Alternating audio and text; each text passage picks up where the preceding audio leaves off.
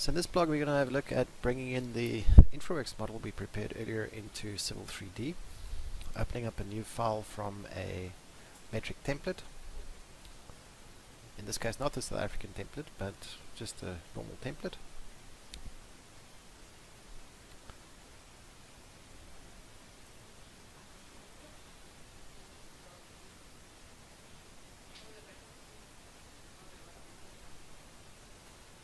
Then on the settings, we're going to set the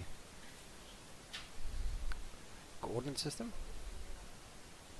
We are using the Universal Transverse Mercator coordinate system, UTM, for an island called Mauritius.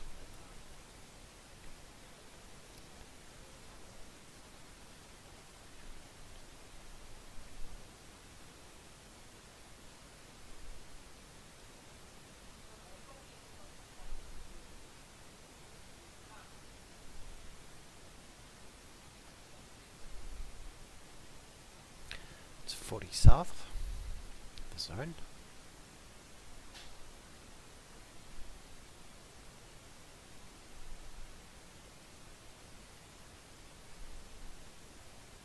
And now that the Infraworks model and the Civil 3D model share a coordinate system, we can open the model from the SQLite file, which is saved on the local drive.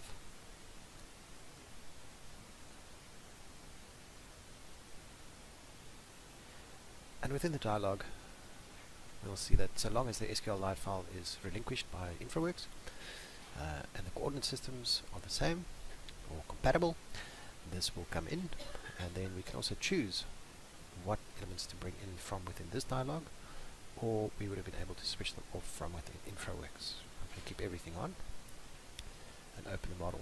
Now the great thing about this is that it now sets the location for this model.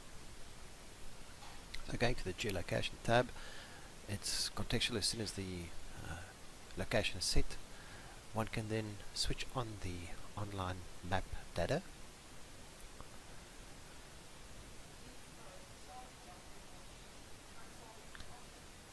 and then one can also capture an area. There we can see that it interpreted, so the image we can see from the contours and the alignments are aligned. So Infraworks and Civil 3D are now aligned with each other, and there we can capture the area of the map that we're interested in and switch off the map again, and that just makes it a little bit lighter to work with. There we can see some surfaces that were brought in, and just to show that the alignments that were brought in, or the surfaces that were brought in, if we had to change the surface property not to display, then we'll see the underlying surface showing through.